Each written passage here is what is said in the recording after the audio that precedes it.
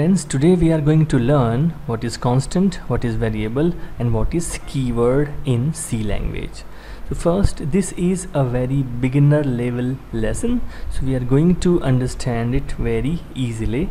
So first, why we need, what is the requirement for this variable, constant and keywords. So let's take an example. In English language we have alphabets, for example A, B, C to Z. We have these alphabets, then using them we can create words. For example, an apple is a word, ball is a word. Using words we can create sentence in English language, and then using those sentences we can create a paragraph.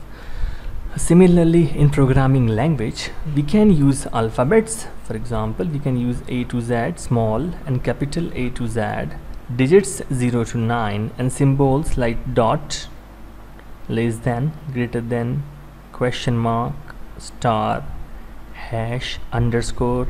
We can use such symbols, digits and alphabets. This is our basic character set. Using that we can create constant, variables and keywords. Once we understand this, what is constant, variables and keywords, we can use them and we can make instructions. Then we can write many instructions and create programs. So friends, this is how these things are used in C language. So let us see first what are the alphabets, digits and symbols that we can use. After that we are going to understand what is constant, variable and keyword. So let's start. Friends, alphabets, digits and symbols, they are known as the C character sets. You can take any C program. These are all the characters we can use in the C program. So these are the characters. First, these are the alphabets that you can use in any C program. These are the digits possible to use in C program, and these are the symbols. We cannot use anything except these characters in C program. So this is our basic C character set. First, we will understand what is a constant. Friends, a constant is an entity. It's a thing which does not change. For example, if I write this number 5, now this number is never going to change. It's a value, right? So it's a constant. Similarly, if I write a number which is, for example, 5.35, this is also constant. This is never going to change. Okay, for example, your grade, your exam grade, for example A, grade can be B. These grades are also values, they are not going to change. These things are known as constant. We'll try to understand them in detail. A human can remember things in their brain. Similarly, a computer can store these values in memory. Now, wherever these values is stored, that memory location is known as cell. So computers store their values in memory location, and those locations are known as cell. To make the things easier, we will give names to these cells. When we'll give the names, we'll call them variables. Okay, we'll see it later how it's done, but for now remember, a computer stores number at memory locations. The number can be a full number, a decimal number, a real number, for example, or it can be a constant. Click on the subscribe button to subscribe to our channel and press the bell icon to get the regular notification and updates. So in C program we have total two kinds of constant. First we have primary, the next is secondary. In beginner level lessons we are just going to understand what are the primary level constant. Once you understand a programming in a better way, then we'll go with the secondary constants. So let's understand what are the primary level constant. You can have integer constant, for example a number 5, 6, minus 5, minus 6, minus 10, all these full numbers, they are known as integer constant. You can have real constants, for example 51.5, 6.32, minus 3.146.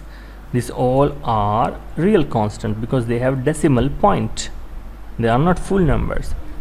And character constants. Friends, in C, character constants are placed inside a single quote. For example, this A is a character constant. This dollar is a character constant. This at the rate is a character constant. So these are the types of constant we can use in C language: integer, real, and character. The secondary constants are also there: array, structure, pointer, union, and enum, but these are not required right now. We'll understand them once you are confident with C language. Now next, what are the variables? As a name suggests, it is something which can vary or which can change. So a variable is nothing but an entity whose value can change. So if I write a 5, for example, this 5 is a constant. Now if I store this 5 in x, now x equal to 5. Now this x is a name of a location where this 5 is stored. When I write this 5 is stored in memory, and I give a name x to this memory location. So x equal to 5. Now here x is a variable. If I write x equal to 6, now x value is changed. Now x is 6. After that, if I write x equal to 11, now x has a new value 11. The old value 6 will be erased. So x is a variable here because value of x can change. Remember, this 5, 6 and 11, they are constants. Now types of variable. In C we can have either integer variable, or we can have a float variable, or we can have a character variable. We'll understand them in the complete lesson of variable. I'm just explaining right now. An integer variable can be written like int x equal to 35. This x is an integer type variable. In float you can have float, the name can be anything. For example, float pi is equal to 3.1415. Because it's a real number, it can be stored in float. And character data type is char. Then you can write char c is equal to a. So this is a character type variable, this is a float type variable, and this is an integer type variable. These three are the data types, and they are variable data types. So now the last thing, keywords. Now keywords are the reserved word or special words for the compiler. So these are the special words whose meaning is known to compiler. And remember, these keywords are the names we cannot use for our own purpose. You cannot give a variable name same as keyword because their name is their meanings are fixed. For example, there are total 32 keywords in C language. Only 32. Now this each keyword has its own meaning. For example, int, this is a keyword. Whenever you write int, your compiler knows that this is a integer data type. When you write short, it's a data type. Whenever you write a float, for example, or char, it's a data type.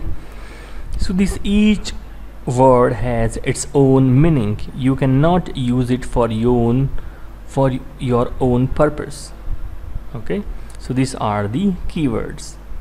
So friends, thank you for watching this video and subscribe to our channel for such new updates.